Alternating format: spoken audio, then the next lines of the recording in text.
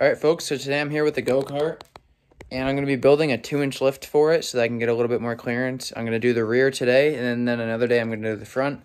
But yeah, I'm going to be getting the rear done tonight. All right, so here's the go-kart. I'm just going to be doing the rear for right now because it's a lot more simple. I'm just going to cut right here on both sides and then drop it about 2 inches, and that should give me, obviously, 2 inches of lift. And yeah, so I'm just going to start by taking off the rear axle, and then we'll get straight to it. So this rear axle is actually really easy to get out. It's just 4 bolts, and I got all 3 of them out, and then I'm just pulling off the 4th one right now. And the whole rear axle should just drop. And just like that, we got the rear axle out. Okay, so we got the whole rear axle dropped out, and I'm just going to look at this for a second and see whether I want to weld something onto this, or if I want to cut this, extend it, and weld it farther down. The other side is nearly identical.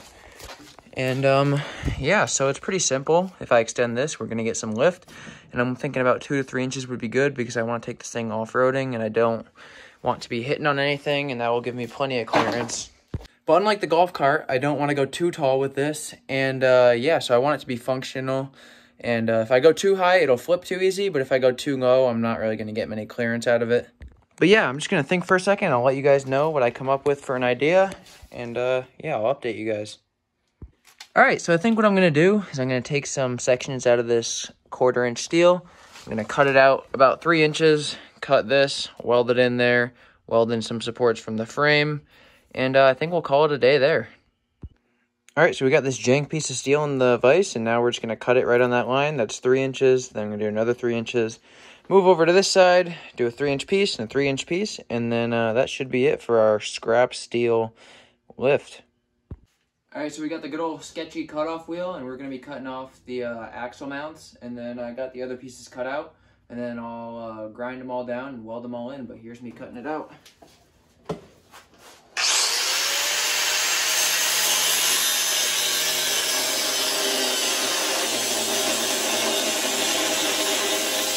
All right, so basically I got these pieces that I cut out from right here. I'm going to weld in the pieces that I cut out just about right there, and that should give me 3 inches of lift. I got them all 4 cut off, and I got these all measured and cut out. Yes, it's jank, but I literally do not care. This was a last-minute decision, and it should be fun. All right, so I got one piece tacked in, as you can see right here, and obviously, like I said before, this is just going to get welded to the bottom, and that's where the axle mounts up to. That's where I'm going to stop for tonight, and I'll come back tomorrow and make some more progress on this thing. All right, so it's the next day, and we're grinding on the go-kart. Just got some of the brackets welded up, and I'll show you guys my progress.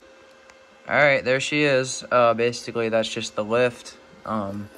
This just bolts right to that. And yeah, I already made sure that it lines up and everything. I'm going to finish welding it, and then possibly build some supports. But I think for now, I'm just going to let it sit so I can see how it's going to sit. I'm going to finish the other side, and I'll let you guys know when I'm done with that.